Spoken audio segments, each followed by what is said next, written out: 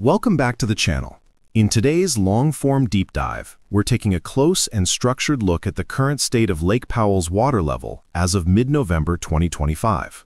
We will break down the seasonal curve of this year, compare it to previous years, shown on the official chart, analyze why the lake behaved the way it did month by month, and what the final part of 2025 suggests about operational patterns, inflow timing, and release schedules.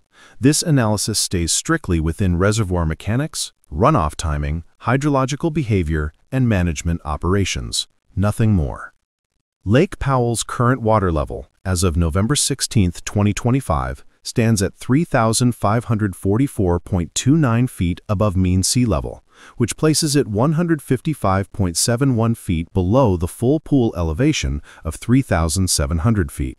While this number might initially appear low, the more meaningful insight comes from comparing how this year's curve behaves relative to previous years displayed on the chart.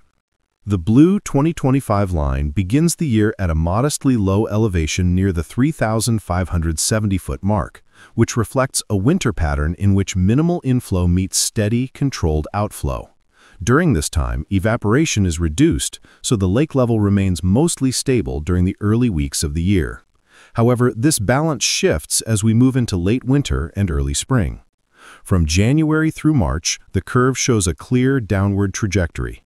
This early seasonal decline is entirely expected, as upstream inflow remains weak, while releases from Glen Canyon Dam continue at normal operational levels. The key observation is that 2025 entered this period without the stronger buffer seen in years like 2020 or even 2023. At the same time, the rate of decline mirrors what we observed in years such as 2024 and 2022, though from a slightly lower starting point. By March, the blue line begins to flatten, suggesting the first hints of early snowmelt entering the system. These small pulses of inflow usually come from warming at lower elevations, but the incoming water still isn't enough to surpass downstream requirements, so the lake continues its gradual slide through April. As the season transitions into spring, the behavior of the lake becomes especially important for determining how the year will shape up. Throughout April and early May, the water level hovers toward the 3,540 to 3,550 foot range.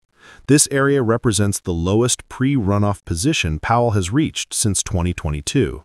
The lower the spring starting point, the harder it becomes for the reservoir to build strong gains during the runoff surge. Even though we see slight flattening during this period, indicating that inputs are rising, they do not fully counter the releases. When we compare this behavior to previous years, it becomes clear that 2025 resembles a moderate runoff year, not weak enough to reproduce the extreme declines of 2022, but far from the robust recovery seen in 2023. The most defining moment for any Lake Powell water year is the early summer rise, and 2025 did deliver an increase, though it was modest. The blue line climbs noticeably during late May and June, carrying the lake from the mid-3,540s up to roughly 3,560 feet at its peak in early July. This rise confirms that runoff did arrive, but the magnitude of the gain, roughly 15 to 20 feet, places 2025 well behind the peaks of 2023 and 2024, both of which surged dramatically higher. The shape of the 2025 rise suggests that inflow came in a relatively narrow window, peaking quickly and then tapering off. After reaching that early July high point, the lake maintains a short plateau before beginning its late summer decline. This behavior hints at a year where snowpack was present, but not abundant enough to produce a sustained period of elevated inflow.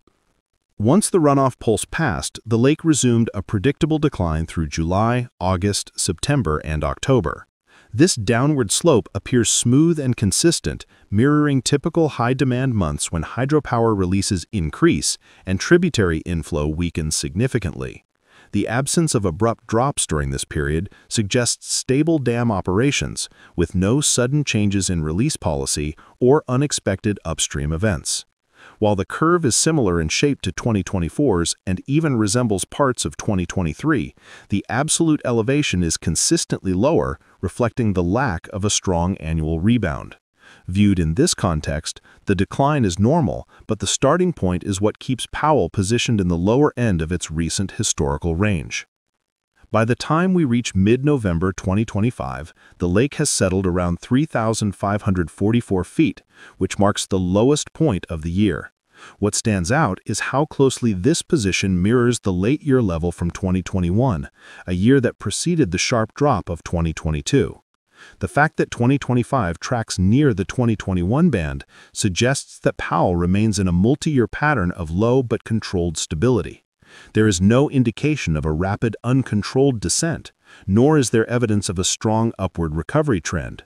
Instead, the curve's steady flattening at the end of the year reflects a balance between lower winter releases and the slight increase in baseline inflow that often appears during the cooler months. It is a pattern of equilibrium rather than growth, one that keeps the reservoir hovering in a narrow band of elevations. In comparing 2025 to the 5 earlier years displayed on the chart, a clear hierarchy emerges. The highest curve remains 2020, which towers above the others with sustained elevation throughout that year. Below it sits 2021, which held moderate levels before slipping into the multi-year decline. The lowest curve is unquestionably 2022, which represents the sharpest and most dramatic drop of the set. Then come 2023 and 2024, both of which produced notable rebounds thanks to stronger spring inputs. Into this context, 2025 fits squarely in the middle. Not a crisis year, but not a recovery year either. It behaves like a reservoir reacting to moderate upstream input and steady operational release demands.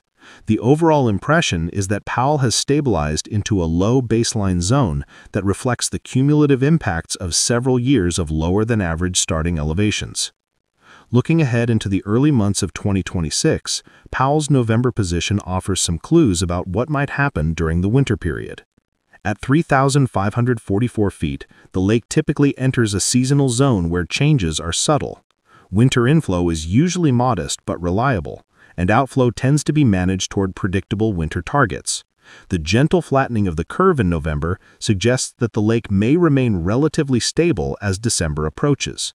Historically, Powell rarely experiences steep winter drops when it is already at low elevation. Instead, it often settles into a slow, steady pattern that persists until spring runoff begins to influence the system once again. While the specifics of next year's rise will depend entirely on snowpack availability, the current state of the curve hints at a winter of relative equilibrium rather than major motion in either direction. And that brings us to the conclusion of this deep analysis of Lake Powell's 2025 water level.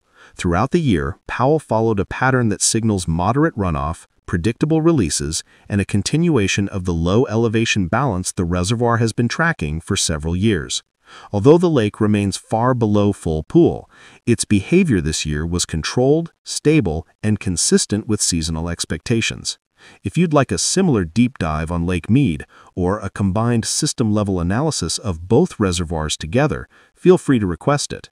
If you enjoyed this type of long-form breakdown, don't forget to subscribe for more detailed water level and hydrological analysis videos.